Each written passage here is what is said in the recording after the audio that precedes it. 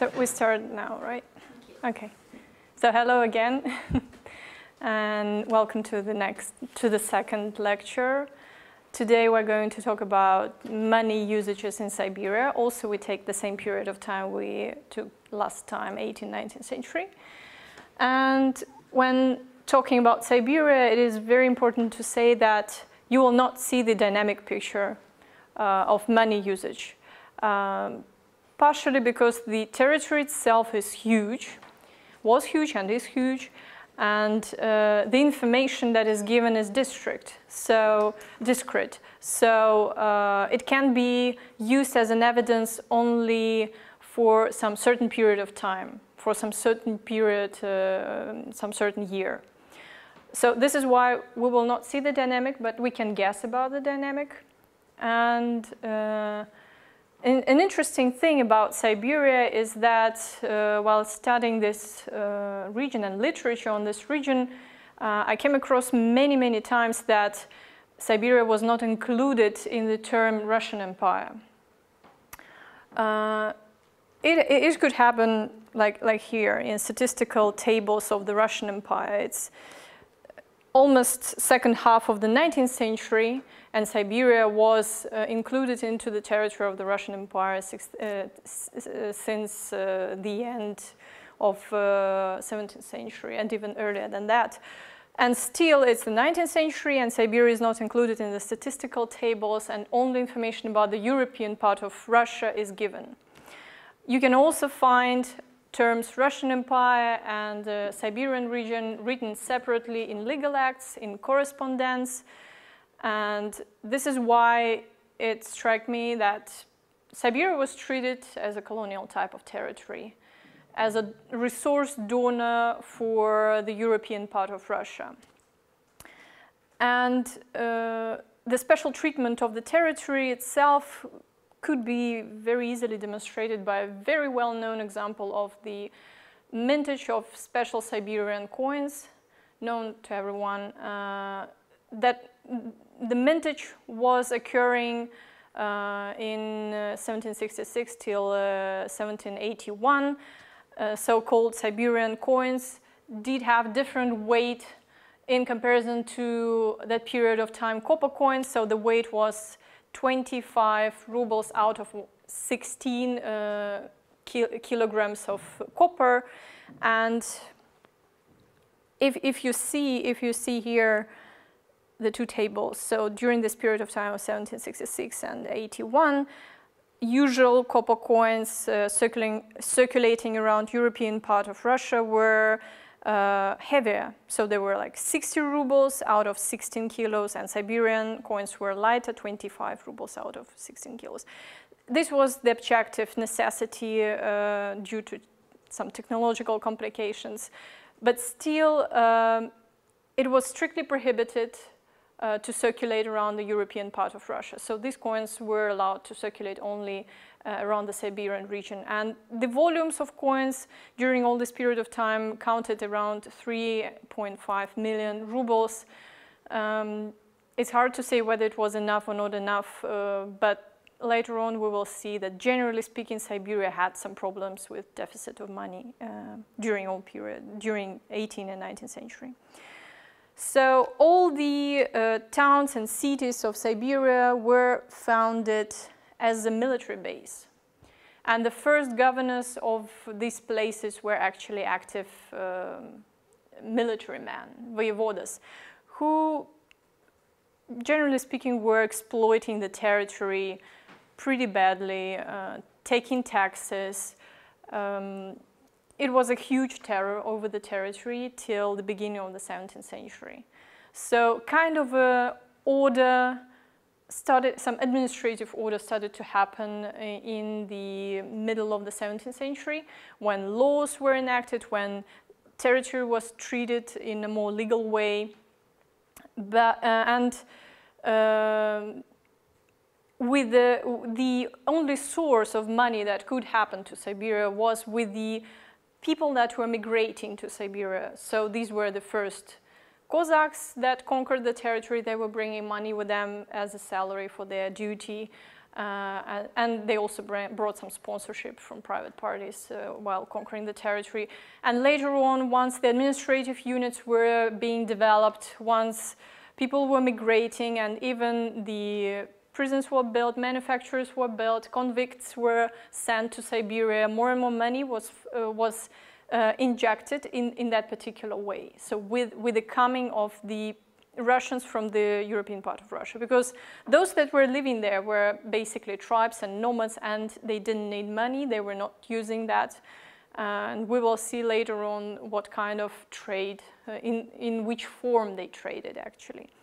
So the next thing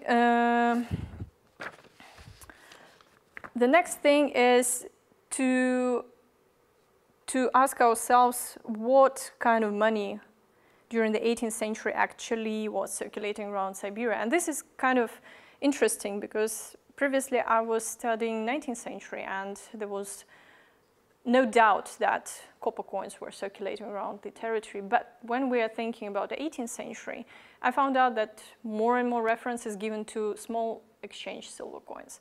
So if we start from just the very beginning of the 18th century, we find the legal acts saying that, and they speak about the western part of Siberia. Let us see, let us take a look here. So the western part of Siberia and the eastern part of Siberia goes here. So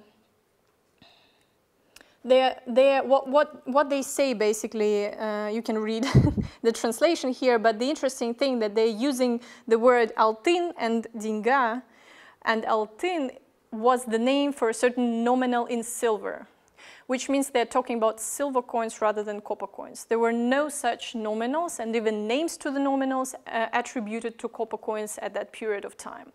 So 1700, in 1700, and altin meant 3 kopeek, right? And dinga meant 1/2 or 1/2 kopeek, so 3 cents and 1/2 cents. And at that period of time, copper coins were not so hugely minted.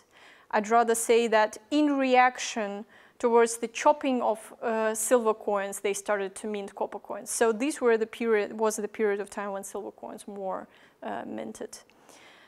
And then we see another example is a later age, 1735, and the next one, 39. So the first act is talking about the further district of Siberia. Let us see which one. This one, further to the east. And what it says that the tax should be taken in sables, in kind, not in money. So it instructs to take the tax in sables, not in money. And originally, when the territory was being conquered, they took the taxes in sables because nomads could give the tax only in kind. It was called yasak. So here we also see the same kind of tax, which is made in kind. On the other hand, we find out in the same district, because how do we know that it is the same district? Because another act is the response to the report of the vice governor of the Irkutsk district, saying that some of the tribes of Mongols, they can be, the taxes that can be collected from them, not only in kind, but also in money. And the instruction goes further. They say in the acts that you're allowed to take silver and gold coins from them, but not copper coins from them, which gives us just the assumption that probably there were silver and gold coins in the tribes, in these particular Mongol tribes, and even there could have been copper coins around them, but it doesn't prove that they were circulating there. And so it gives some clue, but it can't prove that. And the report that was made by this vice governor could have been made in a very common manner that most reports were made at that time. We will see it in another paper, producing information by rumors. So these are the facts that cannot be fully proved. okay, before we go to this example, I read another example, which I don't have the slide here.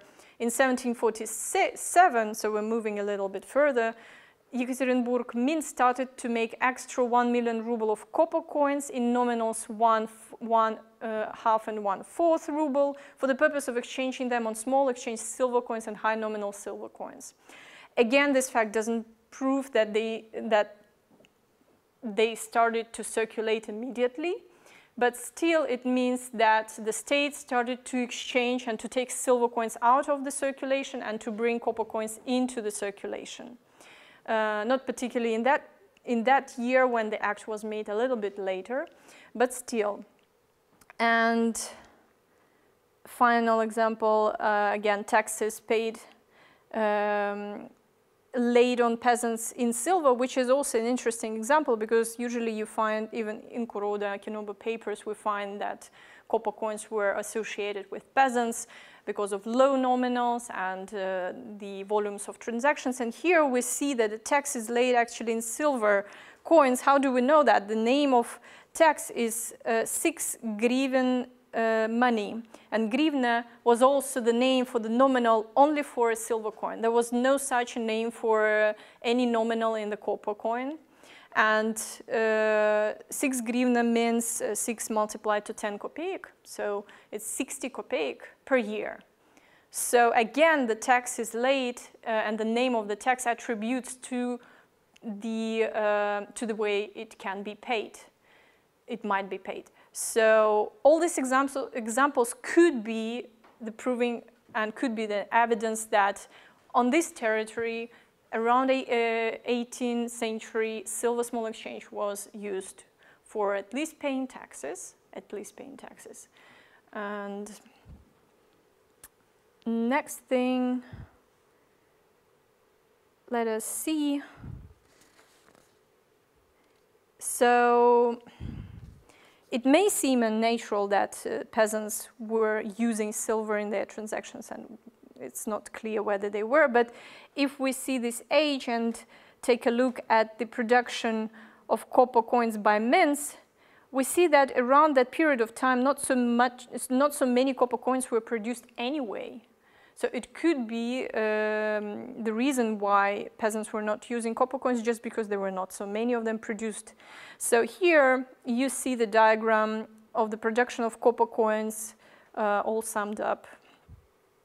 And 5 mints here, Moscow Mint in orange, and St. Petersburg, a little bit here. Most colors go for the Yekaterinburg Mint. Here a little bit of yellow is the mintage by Izhor, was used temporarily.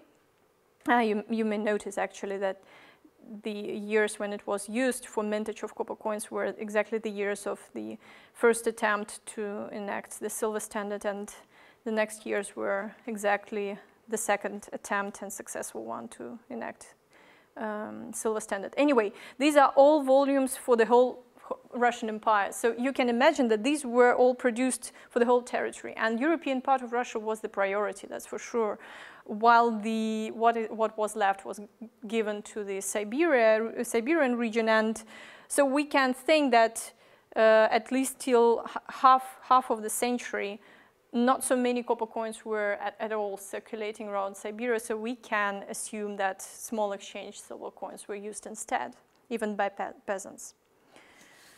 So, how do we know how was the distribution made from these mints? And I will read you just a small description from the report on the supply of copper coins. So the copper coins minted in Yekaterinburg are going to be supplied in Permskaya, Vyatskaya, and Orenburskaya part of Tobolskaya province. We'll see the map right now, just a second. So here, this is St. Petersburg Mint, here is the Yekaterinburg Mint, and here is the Suzun Mint that I decided to draw attention to. So what we are saying, what the director of Department of Mining and Salt is saying, is that the copper coins minted here are going in majority to European part of Russia, and only to one province, Tobolskaya province, which is here. And from these provinces, meaning the European part, the coins can be moved on horses, and by Chusovaya Kama, Volga till Caspian Sea, by Don till Azov Sea, by Oka till Kolomna. If you notice these arrows, so the money goes down here and down here. Suzun will supply Tomska, Irkutsk, and part of the Tobolska provinces. It is easier to supply money there as the peasants from other parts of provinces are working on the manufactory, are receiving this coin for their work. So this manufactory is giving coins here, Tobolsk, Tomsk, and the, Irkutsk, which is already in the eastern part of Siberia. So Suzun by itself is supplying the western part of Siberia. A little bit goes from Yekaterinburg, and very little amount goes from Suzun to Irkutsk province. And just by comparison, Suzun is producing, this one, the blue one, is producing on average 250,000 rubles per year in comparison to Yekaterinburg, which is producing 2 million per year. So it's just in comparatively small amount for the Siberia. And let us go further then. We also find, just a sec before we're moving to prices, these are the prices from Tobolska region. It's the western part of Siberia. So Tobolska region, the one on the map that I was showing, was very known for being dominated by currency, by small exchange, by coins. It was quite natural because it did contain, on this territory you could find very important fairs like Irbitskaya fair, Yushrimskaya fair, and it was just in the middle of the trade road from Irkutsk to Nizhny Novgorod. It was situated near Yekaterinburg, between the Yekaterinburg and Suzun. So there were many prerequisites for this area to be dominated by currency, together with higher population, higher density. So here I found some prices. Yeah, they are all quoted in silver, actually. So what they say is the prices from 42 to 47 year. This is taken from statistical tables of military statistics. So these are the tables. This is funny. I mean, the statistics is given by military men saying which region can bring, what benefits which region can bring to army, where you can find, where you can feed your soldier, and so on and so forth. So here are the average prices for cereal, for flour, and here is the prices for particular year, 46. And 1 ruble, 89 kopeek, 3 rubles, 65, and 1/4, I think, kopeek, for 4 kilos. So what is interesting is that they're quoted in silver. And the year that is taken is obviously, they should be quoted in silver because in 1839 there was already a silver standard in Russia. But it's not possible to imagine how you pay this money in silver coins, just because the fractional part doesn't allow us to pay using silver, because the lowest nominal you find at this period of time was 5 kopeek. So these were probably paid at a market rate in copper coins. So this is some kind of a assumption for the circulation of copper coins around western part of Siberia, mainly Tobolska region. Next thing, what we're going to talk about is still the fact that even though we find evidence of the money circulation there, we can assume that there was a deficit of that.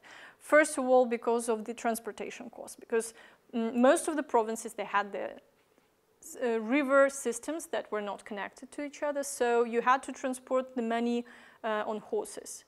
And the further you move, the higher costs are to transport the money, so it's quite obvious that bringing money to Irkutsk and to far on the east is harder, is costly than to the western part of Siberia.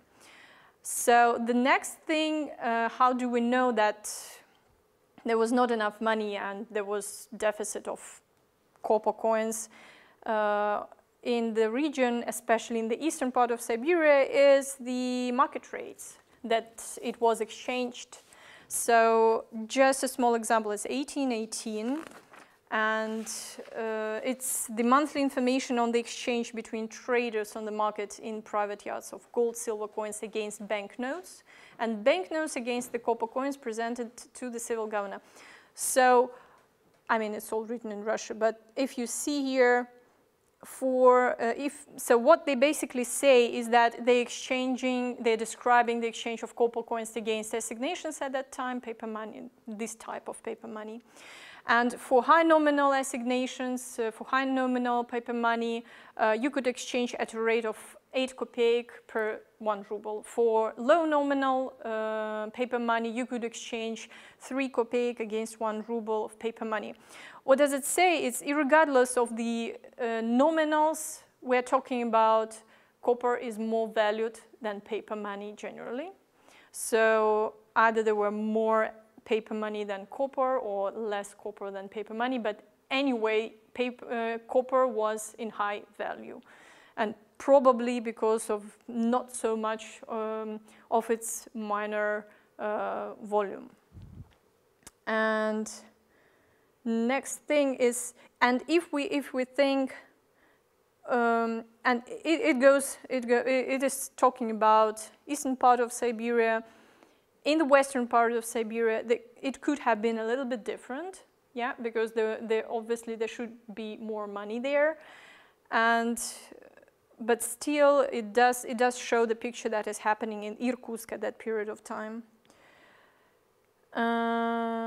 Does it actually mean that copper coins were not used or they were saved instead of being exchanged because there were so few of them?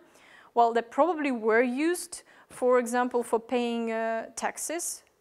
This is the statement of taxes in Irkutsk in Guild Society, 1844. Again, you see I'm jumping from one year to another. This is why I'm saying that it's not about dynamics, it's more about discrete facts that can prove or may not prove what I say, but still we find that we don't see in what unit the taxes are quoted. It should be quoted in silver because it's already the silver standard year. But again, there is no way you can pay it in silver, so there is no other way but to pay it in copper, even at the market exchange rate. Next thing that, let us see what's the next. Just a second. What about the other types of coins in Siberia? Well, again, these were taken from the archives documents, and you can see basically what they say, that I'm honored to report the exchange for gold and silver coin never happened, and this was taken from this small paper that we were talking about. Here is written silver and gold was not happening in 1818. I don't have the photograph of another one, and it also states already in 1839 that City Duma informs that during the last month there was no silver circulating around the traders at the market. So the situation didn't change much during that period of time. Either in 1818 or in 1839 there was no circulation of silver and gold, and it is quite natural if you think that silver and gold were used mainly for interregional and trans-border transactions. And even before, we were talking about that in the previous lecture, that silver was more used for paying, for example, army abroad, or for paying for foreign transactions. And another example, again, was the things. Can we say that they used silver coins in Irkutsk? Well, again, the same example as before. Now you see that they're quoted in silver coins, but to my mind, I can assume that they're all paid again in copper coins because of this fractional part here. Another example is taken from the Legal Act in 1843. Again, the amount of salary this salary is not possible to pay in silver coins because the lowest nominal is 5, and there is no nominal as like 1 kopeek to pay 58. So again, we can assume that they were using copper coins instead. All right. And here is important because it's a daily payment. It's not even the accumulated sum. So it's just every day you have to pay a certain sum. So even if we could imagine that in the monthly payment they will add up and give us the whole figure, integer, still, I mean, the daily one shows us that it's not possible to do. Next thing, but if we go further on, for example, in 1855, we see again salaries of military, and this time they're quoted in the way that it is possible to assume that they were paid in silver. And it doesn't contradict the thing that we were talking about previous lecture, that army was not only paid in copper but also in silver rubles. And here you see the 5 kopeek. You can use it for paying this sum and this sum as well. And again, I underline that that is Eastern Siberia documents. This is why if we prove that there were some kind of occurrence of silver coins there, then for sure there should be in the western part as well. All right.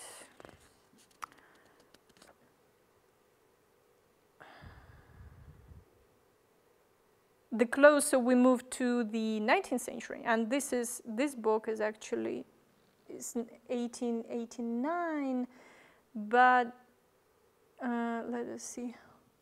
But it is actually the events that are described in this book, and the book is the traveler's book, is winter 1886-87.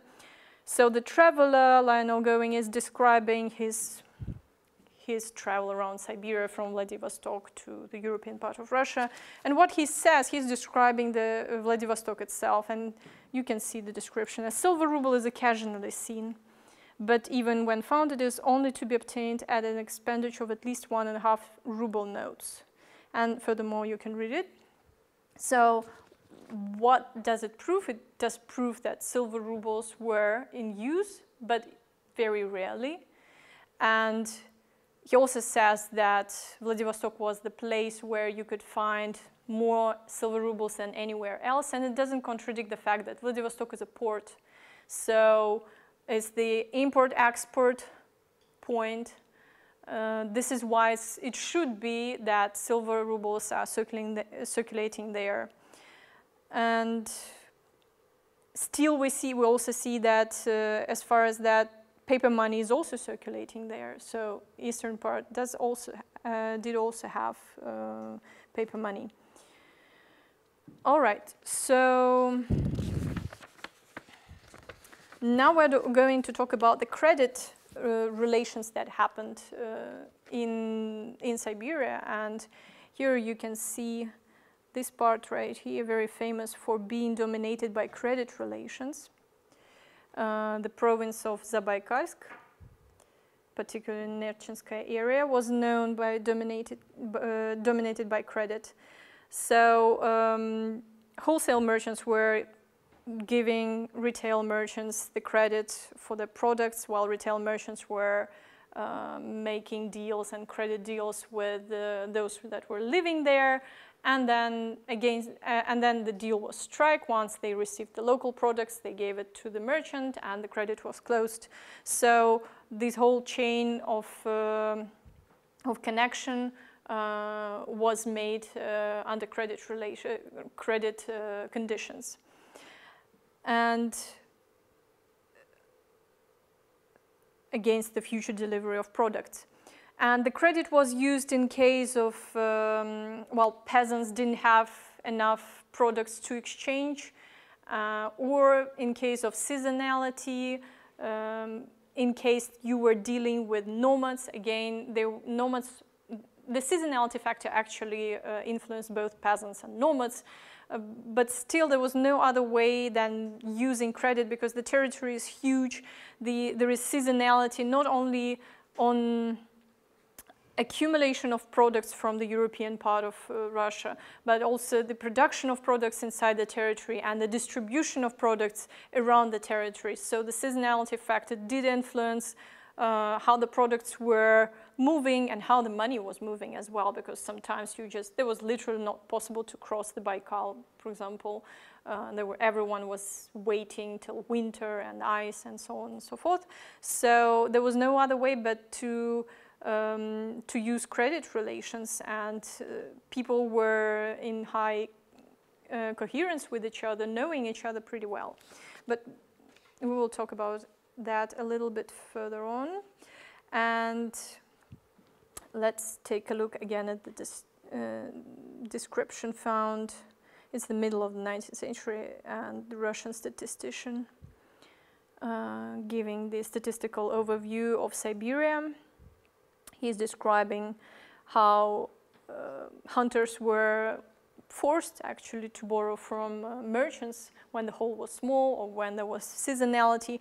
And there is an interesting thing here that the relationship was so close that the lender, was even paying you taxes on the promise of receiving goods in the future. And here he describes it twice a year, December and March. And it could happen that the hole is still small, so he will wait the next year, and the next year he's going to pay your taxes, taxes of a nomad, because everyone was actually had to pay taxes. So it does prove that everyone was very connected to each other, dependent on each other. And the lender was as much dependent on the borrower as the borrower was dependent on the lender. Another example is happening, and here is the general description of the territory of the Siberia, particularly, no, giving you a mistake, not the general, but this certain area. And here is the description of Tobolskoye region, the one that we were discussing before, this one, the one that I told you that was very known for being dominated by currency, and still you find description of in-kind credit relations, again with nomads. And here the unit of account is a fish, muksun, and he's describing the price relation with other commodities. And you see, so once a fisher receives a credit from a merchant, he gives wooden sticks, which it resembles a tally stick, right?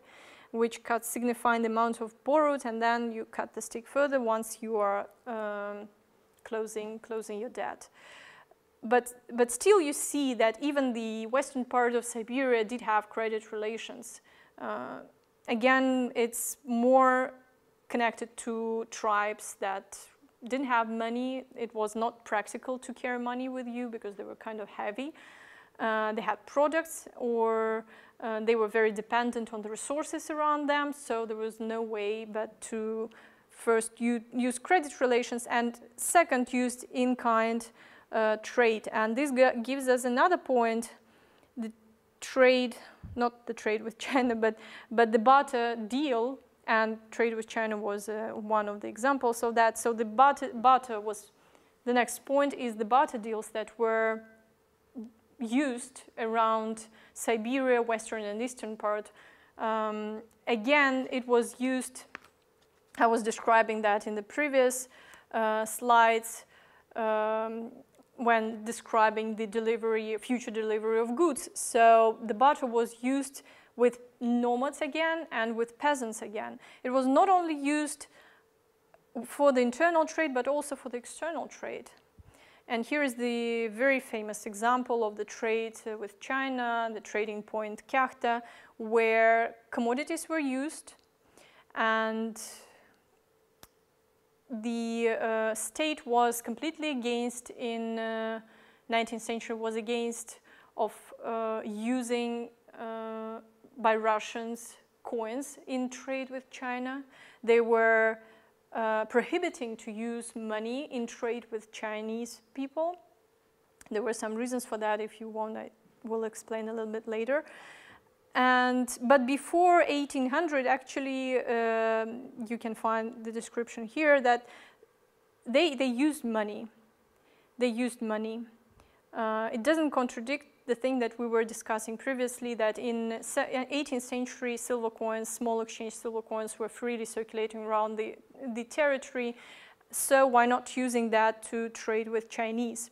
But in 19th century, there was only in-kind commodity exchange with Chinese, and the unit of account was a commodity. Parcel of silk, kitaika, was the first unit of account, and then they transferred to the tea as a unit of account. And the tea had so much influence that even there was a trade road called Tea Road from Kharkta region to the European part of Russia, and even further than St. Petersburg, to Nizhny Novgorod and further to St. Petersburg. So this one is a very famous example of in-kind trade. And we find also examples from, again, another travel book by George Kennan. And this was published in 1881, but is basically 1867 that he is describing. You can see that, first of all, he was living around the tribes, Karyaks, the tribes.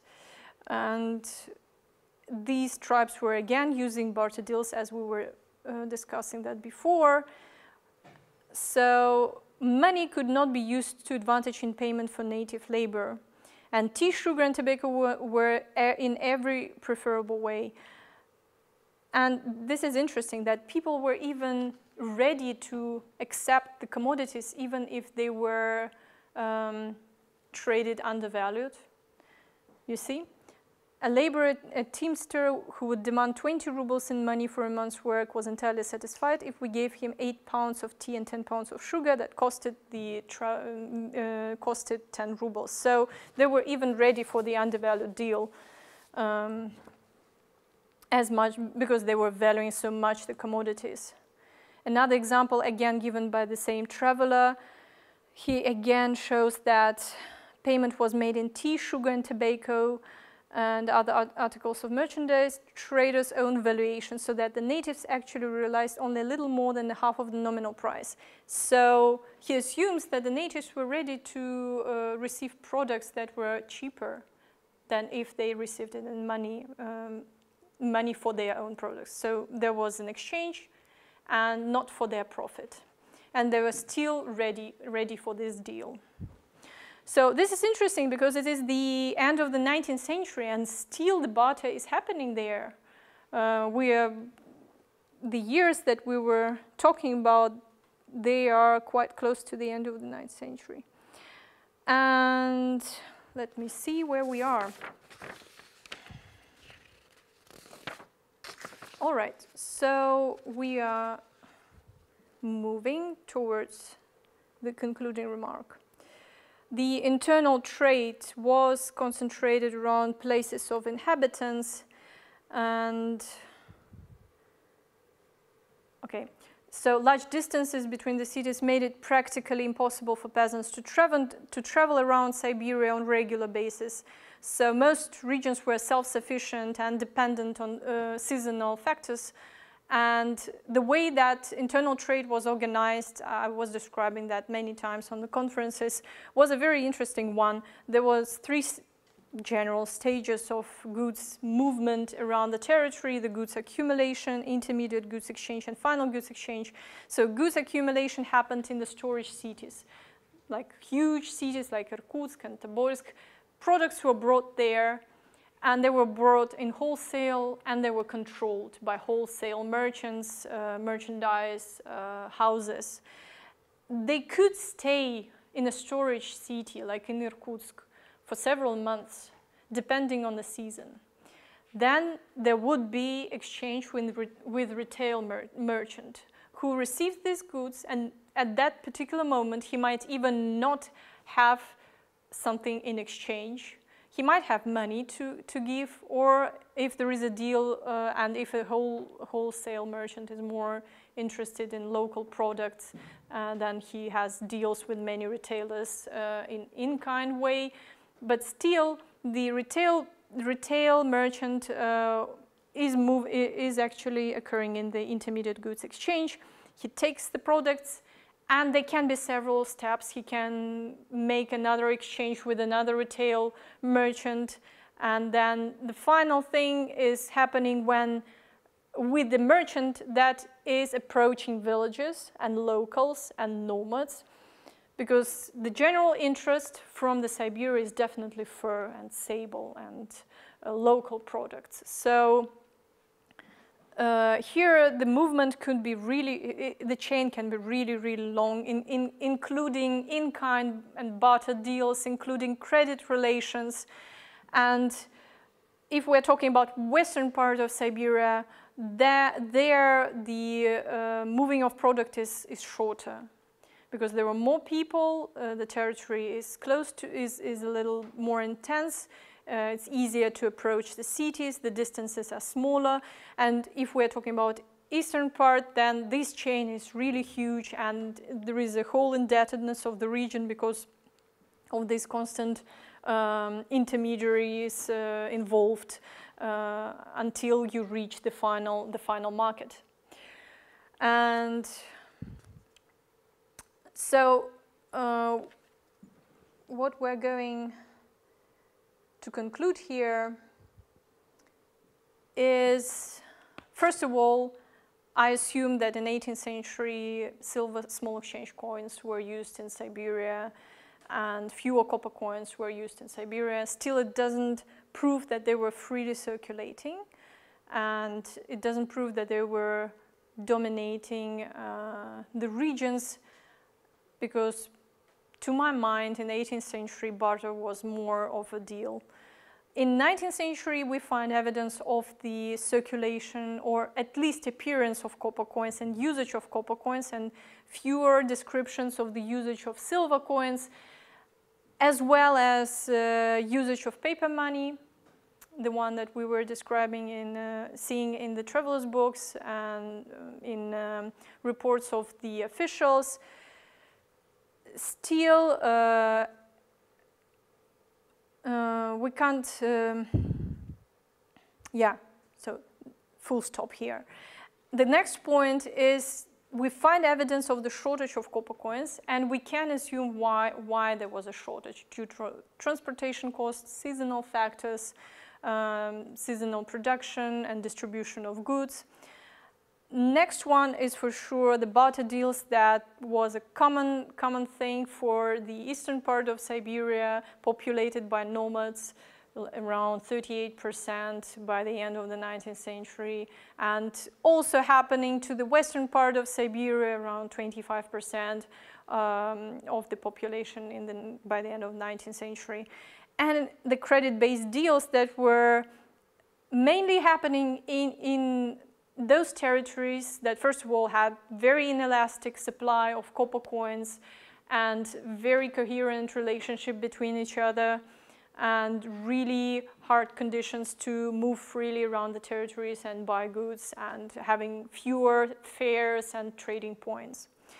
And at the end, I wanted to give a really nice example that I found in the traveler's book of Olaf Svensson. He was a trader for almost 40 years in Siberia. He even managed to trade after the revolution for like 6 or 7 years, having lost almost everything during the revolution and then striking a deal with the government afterwards. But still, he was, before that period of time, he was trading with Chukchas, and he was explaining how he won the trust of the tribe.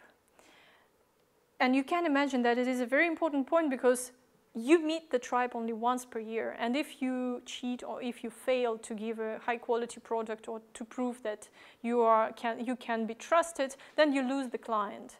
And this is the way the eastern part of Siberia was working at that period of time. These tribes, they were coming at most 2 times a year, at most, but mainly once per year. So you see your client only once per year. You need to be trusted. So you're very connected to your client. You're very dependent upon your client. And in this relationship, once you won the trust, you're able to use credit relations pretty well, because you know that the tribe knows you. They come particularly to you after they have this certain trust. And he was also describing the example of his friend as a merchant. In this example, he was saying that this merchant used to have to strike credit deals like for 200 days. And so this was the way the trade was organized with the inhabitants and nomads and tribes. So I guess so far we are at the end of our lecture, and you can ask me questions if you want. Thank you very much. It seems to be a kind of economy without coins. Yeah, it does.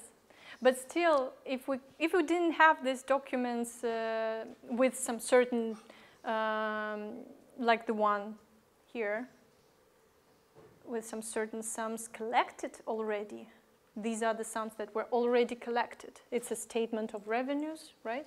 So I guess they should have something to collect. But basically, it's the administrative side of the truth, right? While it doesn't prove that the coins were used in trade itself. And what about the copper? Is it coming from Sweden? Especially in Petersburg. You mean, is it coming as a material? Yeah. Well, before from Persia, red copper. But where you see it here, like this period is Persia. And here, Yekaterinburg had its own resources. And Petersburg is receiving metal from Sweden? I think I'm not sure. I'm not sure. It's like this period of time. I'm not sure that we had problems of finding copper at the end of the 19th century. I mean, the 19th century itself was a boost of excavation thing for gold and silver, but I have no information for copper, honestly. But it seems that, well, I've seen documents where it was said that the copper was sent from Yekaterinburg to St. Petersburg. I've seen this in correspondence. And there is no relation between China and Siberia. I mean, there is a lot of copper in China. So it seems there is no exportation of this copper to Siberia. Hard to say. It's difficult to export copper, of course. Yeah, hard to say right now. And what about notes? Notes? Yeah. Well, notes are seen and are undervalued very much at that period of time, even at the end of the 19th century. So if we're talking about the assignation notes, they were the age that we were talking about, 1818, was the period when they were very in poor condition, like really bad day for them, and they lost 3/4 of their values. But here, they are not considered as money, trustworthy as money anyway. Because when you see 3 kopeek against 1 ruble, it's the loss of 98% of your value for a person. So, and the same goes maybe in smaller amounts, but here, 1.5 ruble notes for 1 ruble means also depreciation of the paper money in that region. So it's mainly barter. Credit and in-kind transactions. Okay, thanks. Thank you.